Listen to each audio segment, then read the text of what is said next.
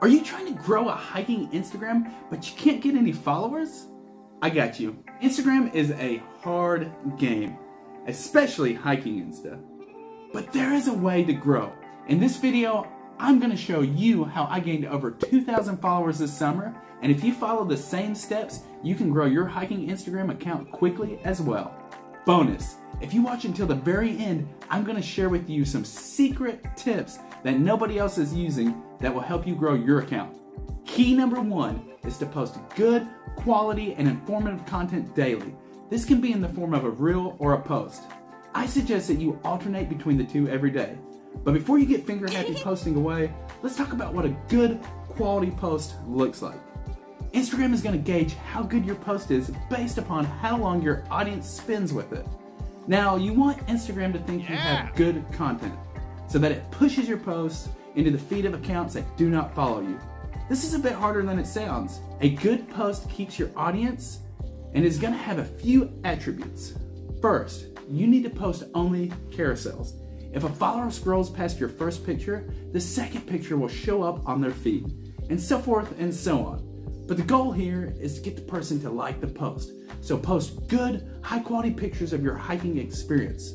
You can also post videos in your carousel, which is a tactic that I highly suggest you experiment with.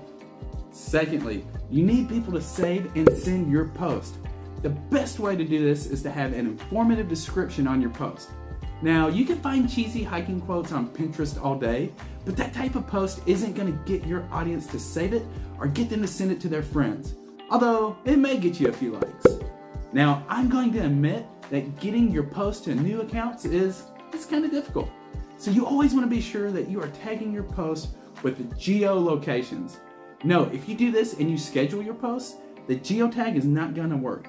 I'm not sure why this is the case for Instagram, but it's kind of a bummer if you like to schedule your posts in advance.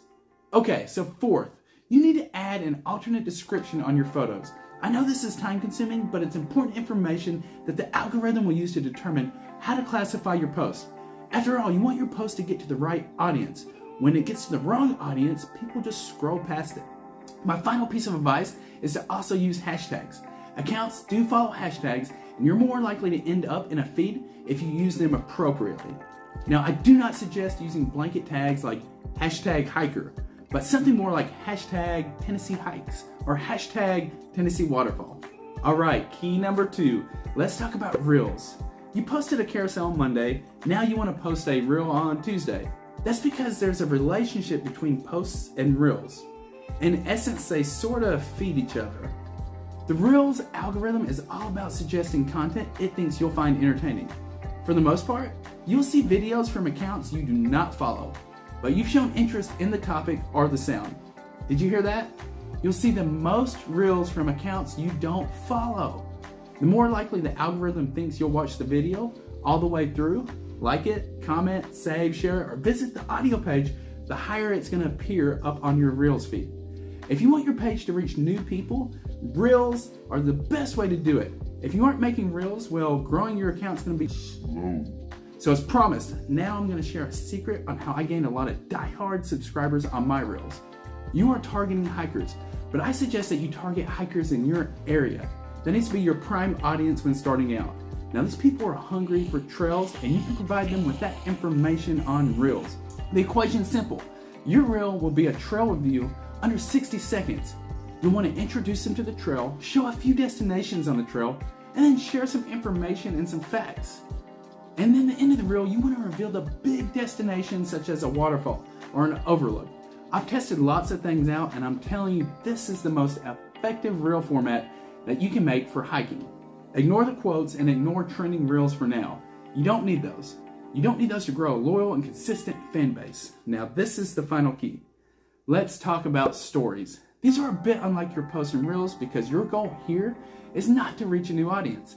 Instead, you're wanting to build a brand and build recognition. You want engagement from your fans. Here's a few tips. Do a mixture of videos and pictures. You want to talk to your fans as if you're having a one-on-one conversation. Tell them about the struggle you're on while walking the trail. Let them get to know you personally. I think it's totally okay to go beyond just hiking content here. Show them your home life, show them your hobbies, show them things that excite you. There's also engagement features that you should be using, such as polls and questionnaires. This gets your audience to buy into you. Give them a say on a decision. Let them tell you where to hike next. Stories are the #1 way to build that strong engagement and loyalty. People will look forward to direct messaging you and answering your polls and questions. There's 3 other things I can get into quickly that may be of some use to you. First, spend time commenting on other people's posts. These can be people you follow, or just go into geolocations and spend some time commenting on people's posts there. The key here is not to be spammy, but to add value and cause curiosity. Second, follow your competition. In fact, don't even see them as competition, but more like colleagues. You can find some inspiration from them and also potentially collaborate on projects in the future with them. And third, if you're just starting out, you can pay for some reach through Instagram. Initially, maybe $5 a day is a good budget. The key here is that you want to target a local audience. Did you catch that? Target a local audience.